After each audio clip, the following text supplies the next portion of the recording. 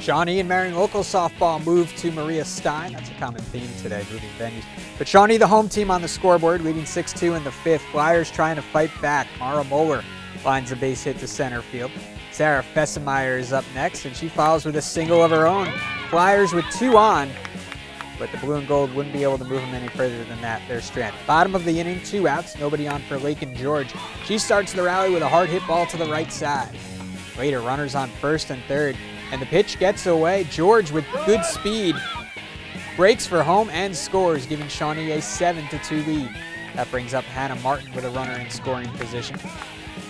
She pops it up in foul ground. Lauren Sanders loses her mask, reaches out, and makes the nice catch. Great job behind the plate.